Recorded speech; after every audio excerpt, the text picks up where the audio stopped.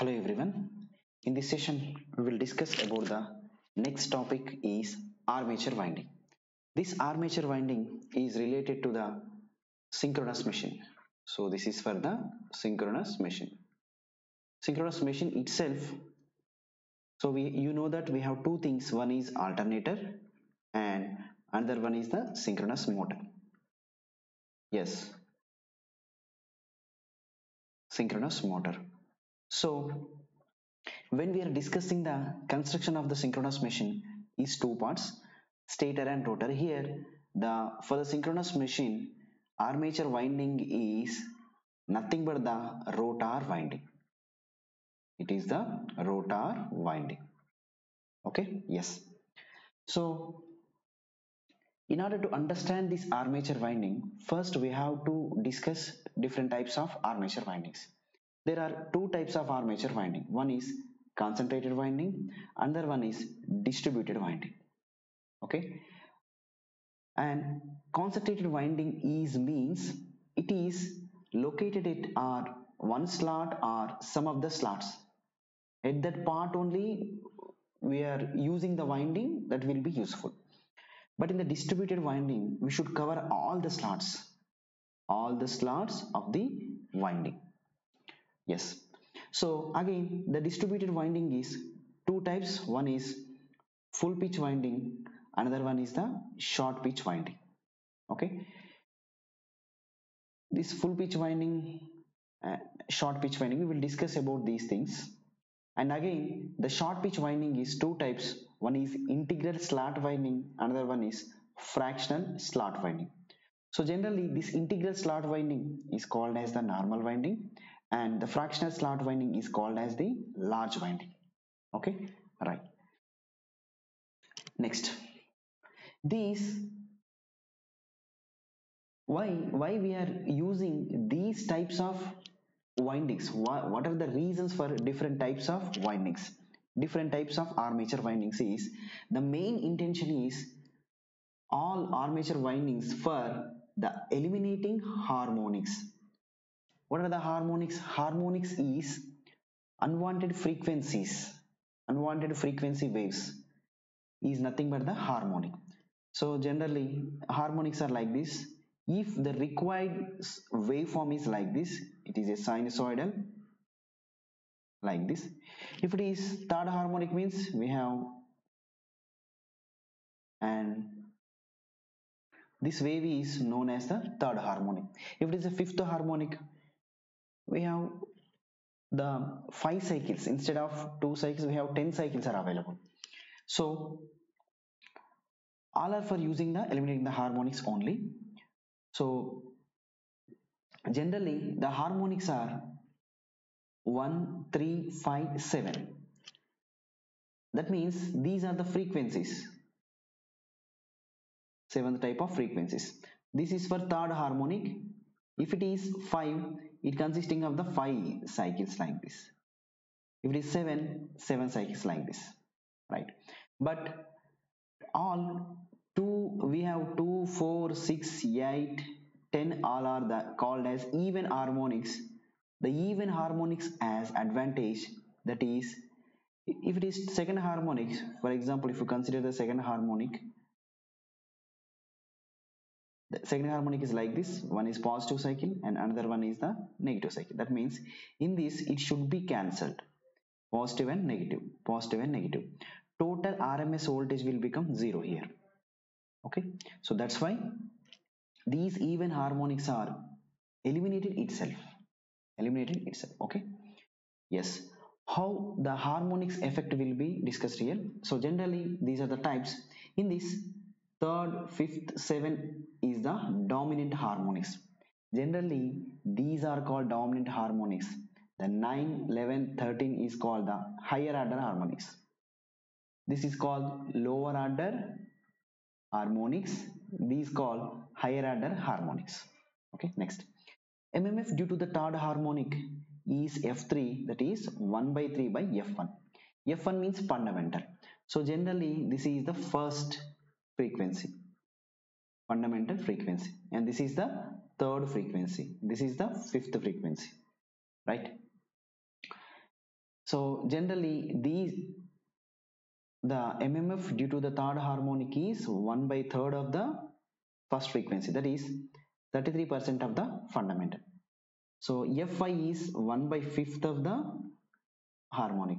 That means 1 by fifth means it has the 20% of the fundamental output.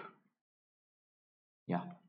What about nth? Nth means, so if you want any number of harmonic, that is 1 by n into fn.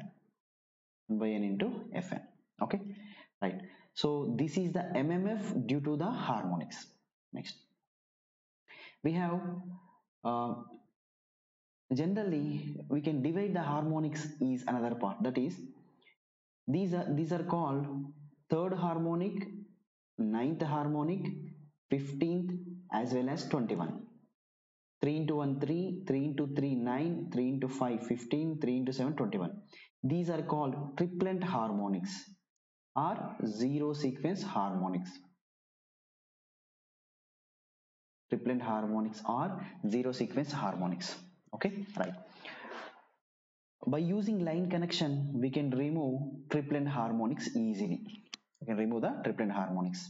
Okay, so remaining these harmonics are not also a different thing, right? So now we will discuss what are the different terms in the armature winding. First term is the coil.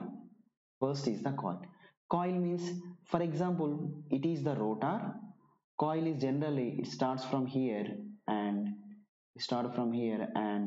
goes into the deep, and again it will ending from here and come to this.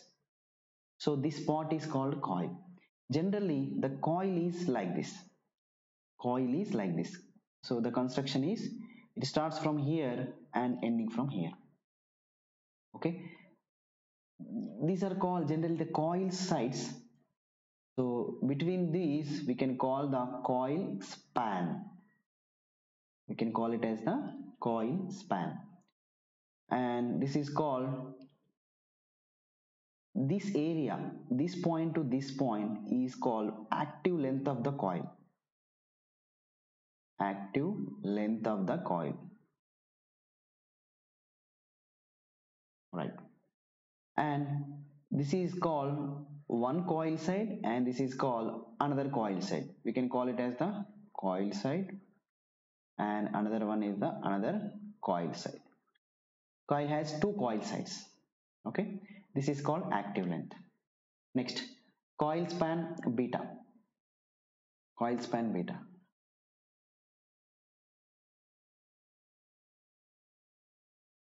So we can define the coil span is like this. It is the distance between two coil sides. It can be represented in electrical degrees or mechanical degrees or pole pitches. Okay, the distance between these two coil sides is called the coil span. We can represent with is the beta. Generally this is called the beta. Okay, so if generally pole pitches, if coil span, generally the coil span is pole pitch or 180 degrees electrical, or it has total number of slots are consisted to pole, then it is called full pitch coil or full pitch winding. That means it's completely available. Full pitch coil or full pitch winding. Okay, pole pitch 180 degrees electrical or slots per pole, right? If the coil span is less than pole pitch or 180 degrees electrical number of slots per pole, then it is called the short pitch coil, as fractional pitch coil, as chording coil. Okay, full pitch means it should has 180 degrees distance, and short pitch means it should have less than 180 degrees, right? So this is called the two types. This is called the coil span. Simply coil span is, it is the distance between the two coil sides. Okay. Next, pole pitch. Pole pitch. So each pole create an angle of 180 degree electrical. For p pole machine, theta electrical equal p into 180 degrees. So for example, generally we can call it as pole pitch. Means pole pitch is nothing but 180 degrees electrical generally. Okay.